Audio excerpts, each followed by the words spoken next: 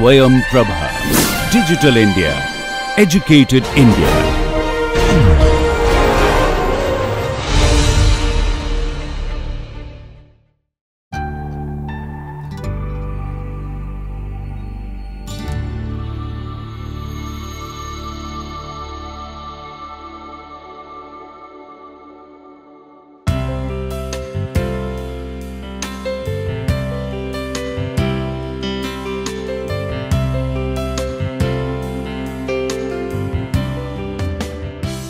Welcome to the lecture on mathematical modeling of inclusion removal in TUNDISH.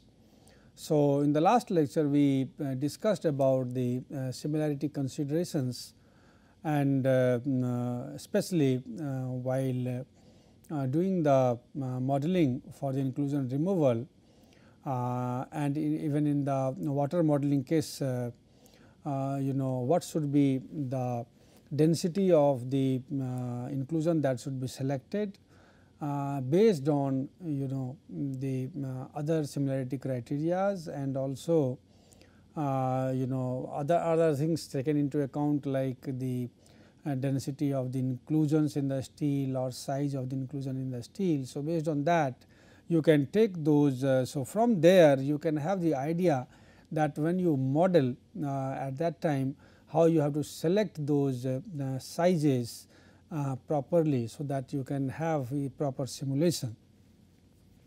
Now, we will today discuss about the aspects which needs to be taken into consideration when we do the mathematical modeling or numerical modeling of the inclusion removal processes in TUNDISH. So, as we know, we already discussed that the inclusions are basically going to be very harmful if they are coming inside out of the TUNDISH. So, we need to have the removal of the TUNDISH, but removal outside, or it should float that way, and apart from that there may be other conditions that may be put in, so that inclusions are trapped or inclusions are stuck to the walls or so. So, they are the part of the boundary conditions. Now, we will talk about the modeling issues, mathematical modeling when we talk about. So, that is normally handled using the Eulerian-Lagrangian approach, where you have this is the discrete phase particle. So, inclusions being the particles, so they are the discrete particles. So, basically you need also to know that where these inclusions are going. So, we need to track them, and that is known as the tracking of their path. So, tracking of their trajectory. So, that is the aim basically when we do the mathematical modeling. So, as I told that this is normally a Eulerian-Lagrangian type of approach. You have the fluid in which you are injecting the inclusion particles, and these inclusion particles are basically having. So, initially they will be given certain kind of velocity with which they will be going inside, and once they go into the fluid domain, then further they are subjected to the conditions which is prevalent in that fluid domain. So, when you are going for studying the doing the flow analysis with by taking the turbulent flow in consideration. So, you may have even either you can have the mean velocity component into consideration, or you can have even the stochastic component also, like you can have the fluctuating component also, that can its effect can be seen.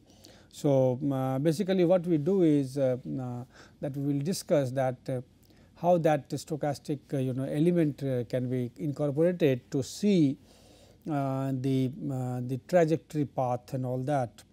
So, what we are talking that is what we do. Normally you have a Eulerian-Lagrangian type of approach, where the inclusions will be interacting with the fluid and fluid flow field, as we know, we are solving the Eulerian way, and this is done in the Lagrangian manner, and we have a particular geometry we make, and in that we are injecting the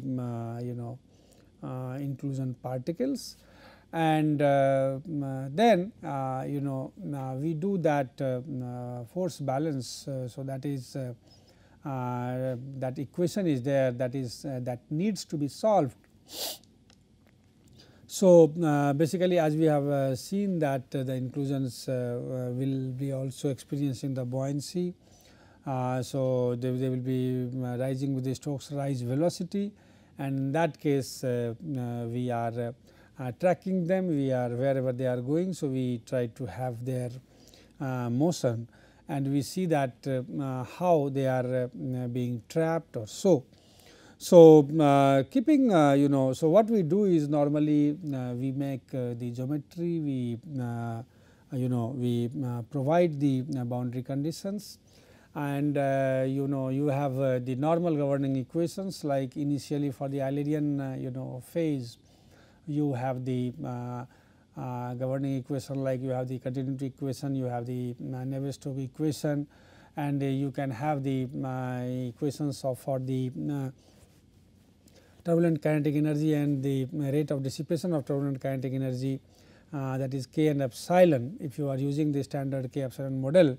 So in that case you are solving that, and then you are injecting the inclusion also, and so in this case you are going to solve the extra equation, that is that will be your the force balance particle force balance equation in this case.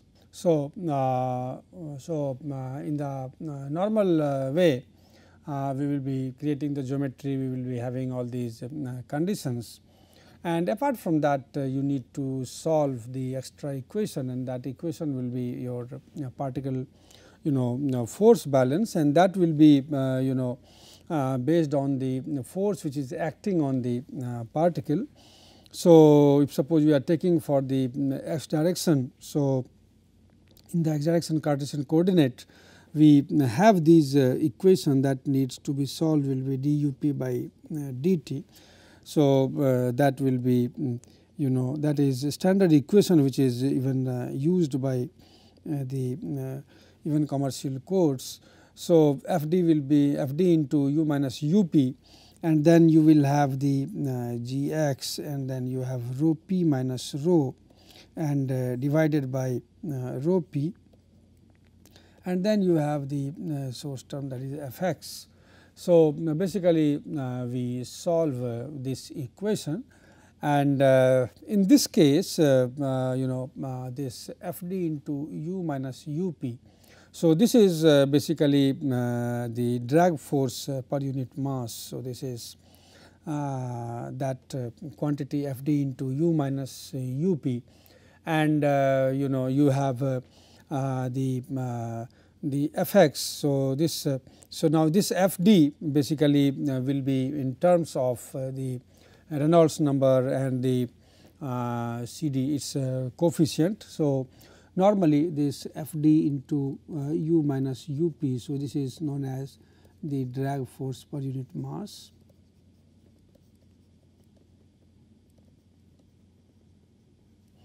And that is defined as 18 mu by rho p dp square, and then you have CD Re divided by 24.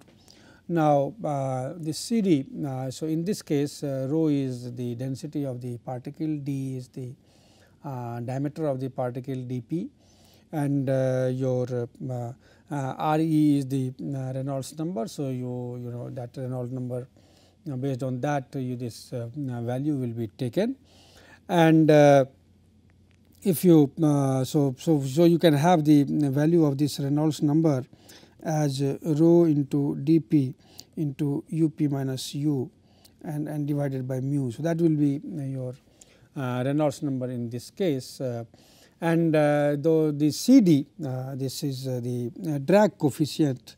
So, its value also so it can be taken, it will be basically a function of the Reynolds number, and so you may have different values. So, people can take these different values, and that will be a function of Reynolds number. So, some people may take it like A1 plus A2 by RE plus A3 by RE square. So, you will have these A1, A2 and A3, they are the constants that are for the smooth spherical particles, and they are also expressed in terms of another parameter like that will be phi. So, that phi again will be depending upon the surface area of the spherical particle taken into account.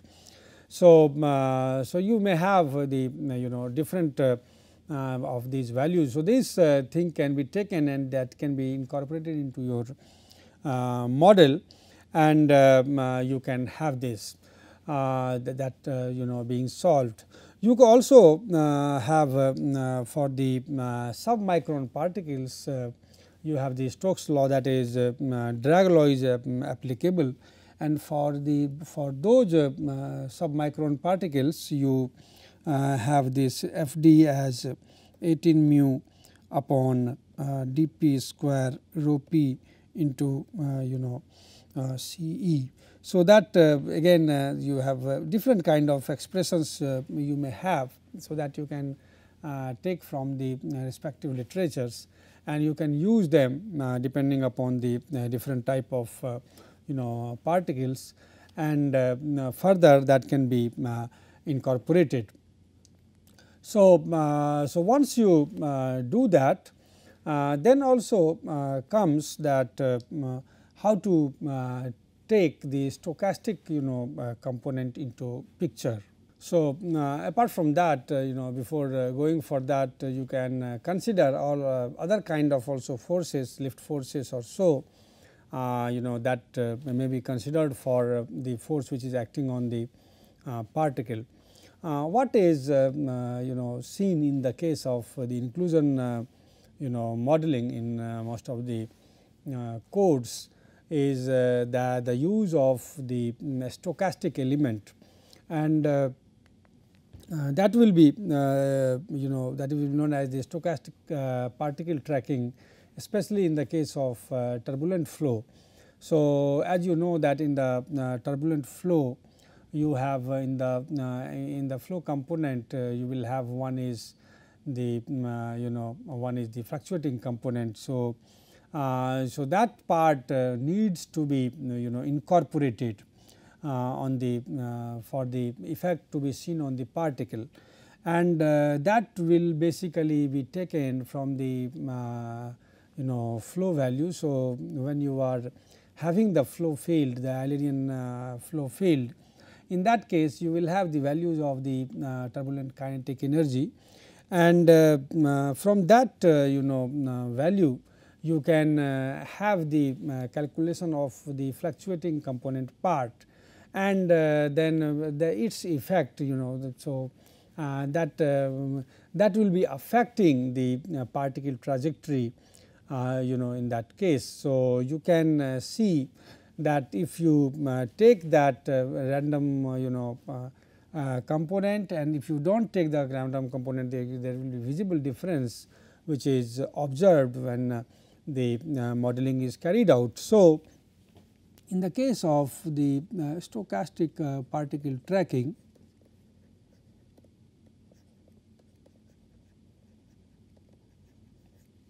so you will have the trajectory tracking that is required in the case of the turbulent flow especially, and as we know that in the case of turbulent flow your instantaneous value that will be so value will be the mean average, and then you have this is the fluctuating part. So, for for knowing the effect of this turbulence. So, you try to have the value of this being calculated from the turbulent kinetic energy part, and then its its net effect is seen when we draw the trajectories.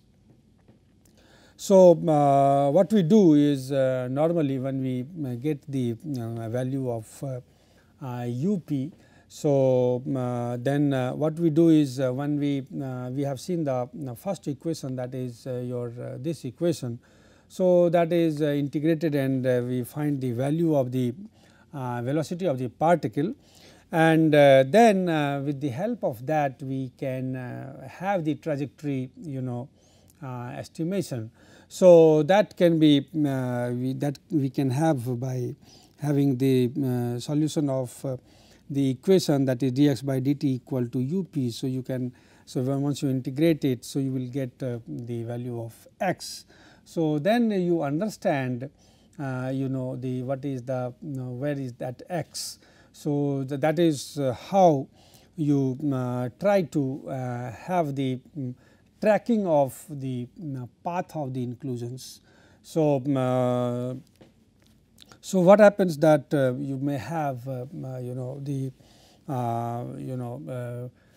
approaches by which you solve. So, you will have the trajectory equation that can be even simplified, and if you linearize these source terms and all that. So, what you see the trajectory equation which we have written earlier, dup by dt. So, basically it is a function of u minus up, and that is it is written as 1 by tau rho, and this will be basically u minus up. So, this tau we can call it as. Now, this is basically, so that is for particle tau p, and this tau p is basically that is known as the particle relaxation time. So, it is nothing but this unit of time, and then you can solve it. So, it will be you can use these differencing schemes and discretization schemes, and then you can have the solution like up at n plus 1 time step minus up n, and that will be delta t. So, that will be dup by dt. So, it will be 1 by tau of again you have u star minus up n plus 1. So, that way it will be going.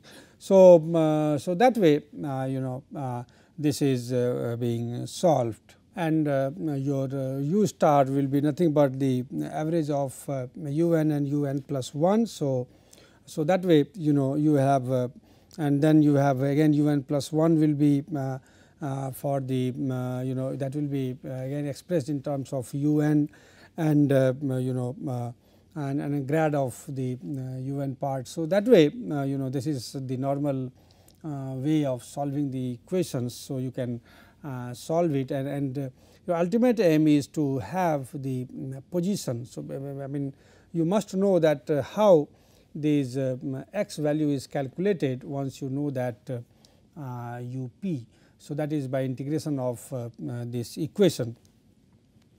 Now, there are also considerations for the size distribution. So, what should be that particle size? So, there has been mention about different type of distribution of these sizes, and one of the distribution which is being used by some of the codes are the Rosen-Ramler type of distribution, and other kind of distributions also are there.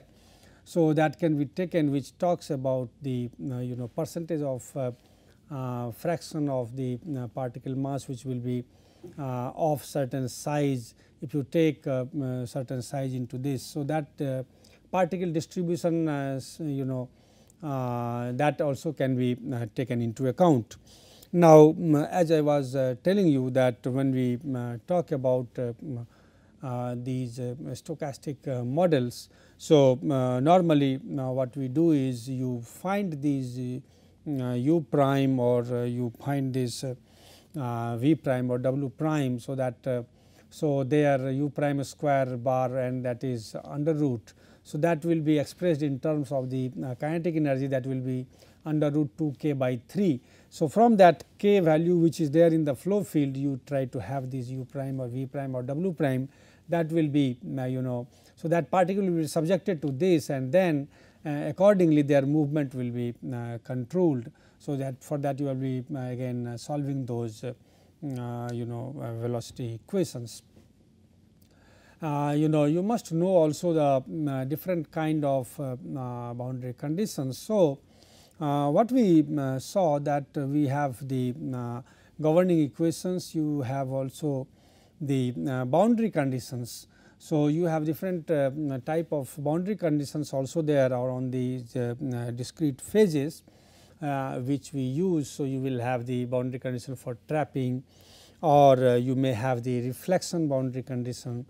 So, once they you may have the depending upon the elastic or inelastic collision, they will be reflected. So, that conditions may be given, like they may escape through the boundaries, or they may trap at the wall. So, all these conditions may be incorporated as the boundary conditions, and then we try to solve the equation, and we get the results. So, we try to see that how these work are done. I mean, we can see one work which is done by the group which worked with us.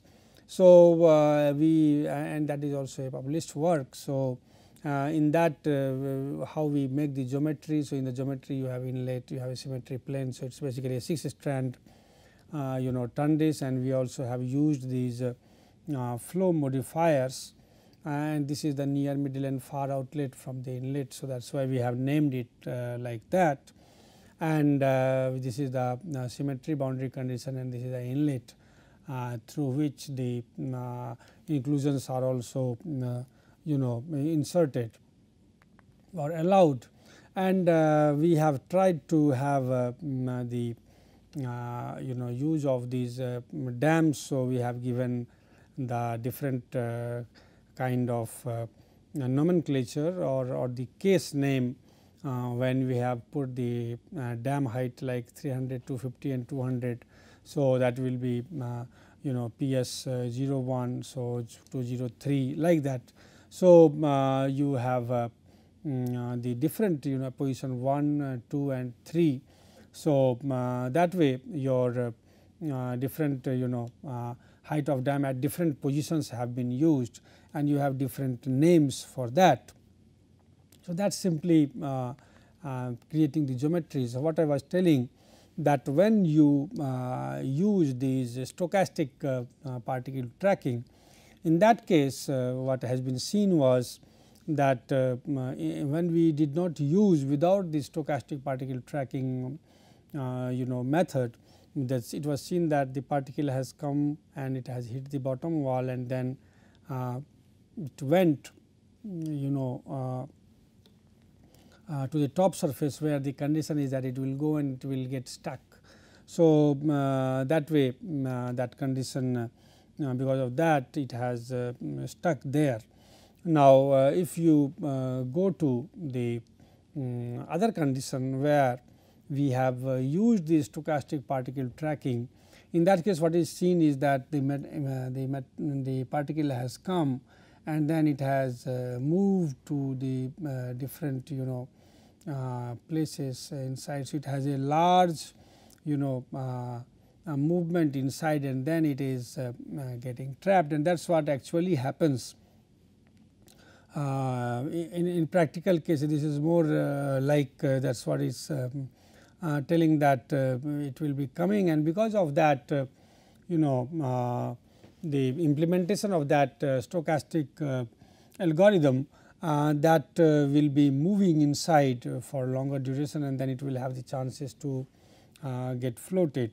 In this case, if it is on the bottom, in that case it may have the chance to go through the outlets. So, that is normally lesser in this case. So, top surface is slag layer and we have kept. So, once we use these the flow modifiers, how these transact this with and without, how these trajectories can, the inclusion trajectory can be plotted. So, that is one example. So, once you will have your own geometry and you can use these algorithm to have the trajectory of the inclusion. Then these are some of the results. So, if you do with the different sizes of the inclusion particle, in that case you will be having certain kind of graph for the bare TUNDISH, and you see that you have the fraction of clusters that is removed that will normally be very high in the case of the near outlets when you are not using the flow modifiers in those cases, and then lesser than that will be the middle outlet, and then you will have the far outlet. So, that is the inclusion removal that will be there from the TUNDISH. Now, there has been different other parametric studies like you do with the the studies for the different sizes, and what has been seen that if you increase the size, removal will be higher. So, in those cases you will have the larger fraction of the inclusions getting removed. So, this basically tells that if you do that, if you change the operating parameters, if you change those variables, you are going to have the different kind of results, and that you need to be you need to interpret that as per the configurations of the TUNDISH, as per the operating conditions of the TUNDISH, and in normal case, in normal water modeling, you can have those results also. You can see that how many have come through which of the outlets, and based on that you can have also the calculation of their residence times, and where they are getting stuck or where they are getting removed. So, apart from that, you can have the many parameters being studied. Maybe you can take the different sizes, that's what has been taken. You can have different densities. Even the work has been done with the different inclusion density, and their effect also can be seen, that what is the removal rate when you take the different density, lower or higher value. So, these are normally, this is how you have to do the modeling studies on the inclusions inside the TUNDISH. So, we will have a few case studies also study in our final lectures in the coming time. Thank you very much.